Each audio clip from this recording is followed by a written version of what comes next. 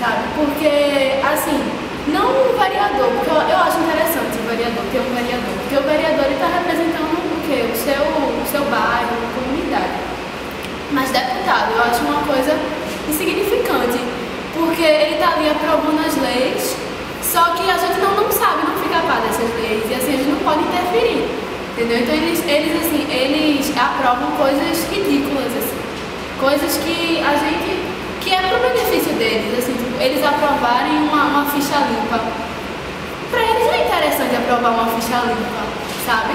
Tanto que eu não soube qual foi a diferença de votos, mas deve ter sido uma média, sabe? Porque eles participam também daquilo, então é interessante. Então eles estão sempre se beneficiando com aquele poder. Acho que o jovem, ele tem maturidade para votar. Assim, o jovem, eu acho assim, que o jovem atual, ele passou por esse processo de ver, sabe, essa corrupção.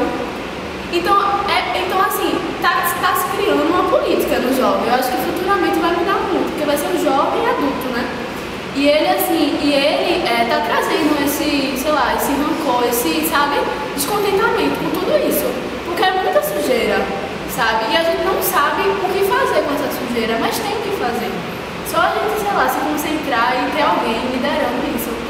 Porque sou meio revolucionária. Não.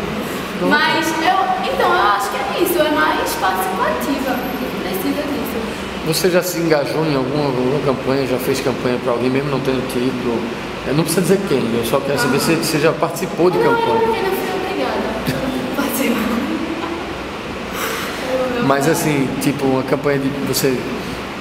Como eu disse, eu não quero fazer nenhuma propaganda política aqui. Eu só queria saber se você teria como se engajar numa campanha e não fez porque não tem título, ou se você realmente acha que ainda precisa evoluir mais. Até o nosso professor de filosofia, ele levanta a bandeira do voto nulo.